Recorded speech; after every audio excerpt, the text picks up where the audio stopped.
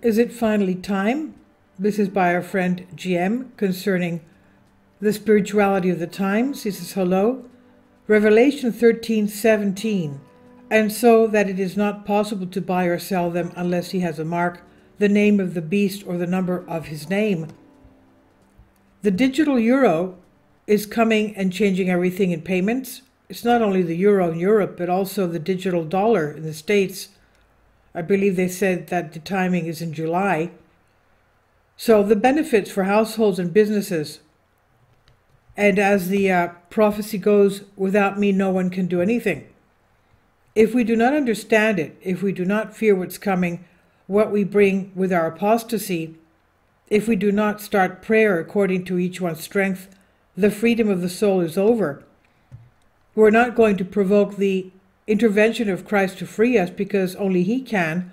If we do not say, "O Lord Jesus Christ, have mercy on me," prayer, if we do not dedicate 5 minutes, 10 minutes a day to him, no one can get us out of Satan's delusion that he cares about us and that he wants our good and has convinced us of this. Revelation 13:18, here is the wisdom. Let him who has a mind vote for the number of the beast, for it is the number of a man, and his number is XXX. Anyone who thinks that digital conveniences are for our good is in error, is in the dark, has a taste of hell. His soul hurts and takes medicines that he thinks are medicines. The digital world is the world of demons. Unless a grain of wheat falls on the ground and dies, it remains alone, but if it dies, it bears much fruit. The hope of the world is us, Christianity, and only we can still see a little bit of the light, a little bit more of the truth.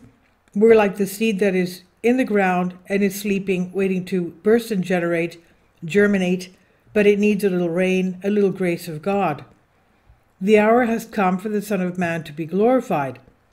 The grain called faith Christianity looks fallen in the soil and dead. The time is approaching for it to germinate and give glory to the only Lord Christ. And he who has an icon of him somewhere in the home, somewhere in the car, somewhere in his heart, God has a way of watering this seed and waking it up to begin to see and discern Christ, who already has him hidden in his heart. Our strength is our prayer.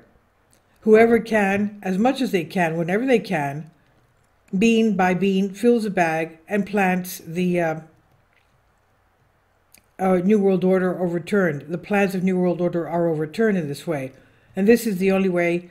There will be a glimpse, otherwise welcome to the beast and whoever endures.